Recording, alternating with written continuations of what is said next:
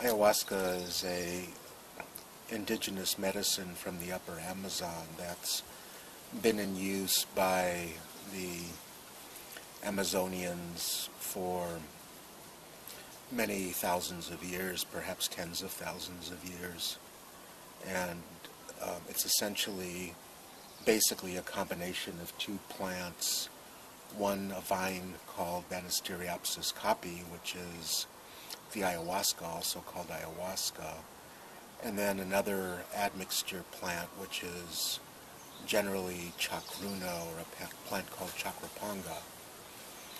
And when they're mixed together, when they're cooked together for many days, synergy occurs that's really powerful, that creates a profoundly healing medicine that works not only on the physical body, but primarily on the spiritual, emotional, and psychic parts of us, the parts of us that carry what the Hindus call sanskaras, or wounds upon our spirit, that unless they're worked out, never really heal.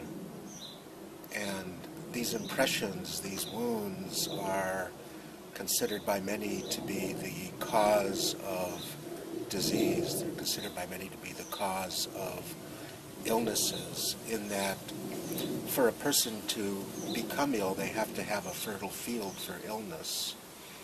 And certainly in our modern world, there's many, many, many reasons for illness. There's environmental, there's the food, the so-called food that most of us eat, there's the stress of our life, there's the toxic chemicals we're exposed to, there's a seemingly continual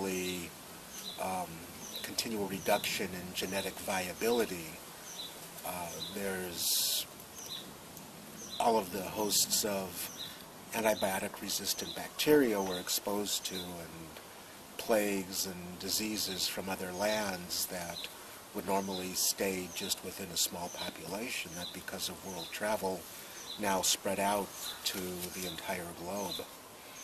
So we have all of these, and there's radiation, and there's so many reasons.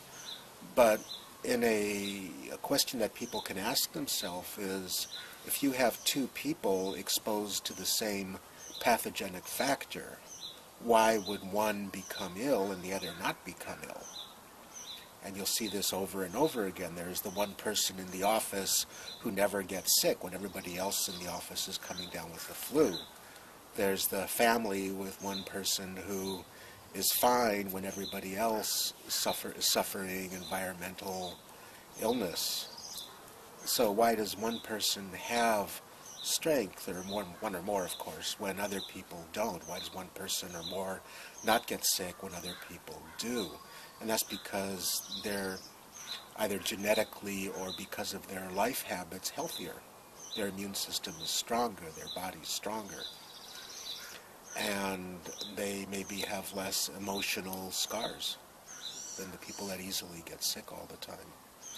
So ayahuasca, originally was used as a tool to allow hunters to become more perceptive.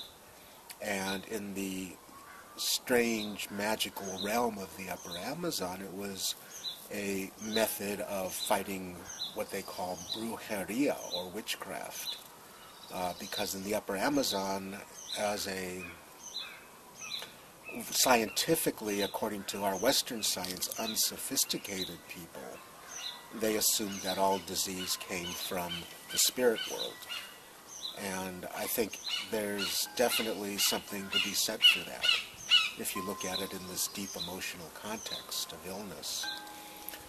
So, and they were in many cases still are, master pharmacists, master pharmacologists, master pharmacognostic, that's not the right word, but they're able to intuit and have studied for tens of thousands of years the plants there. So they live in the world's largest pharmacy, and they have access to plants that would make any of us almost gasp in wonder at what they can do. So ayahuasca came out of that tradition. out of that culture. And now it's, in the last 20 or 30 years, it's really begun to spread out into the Western world, into the Northern world, really.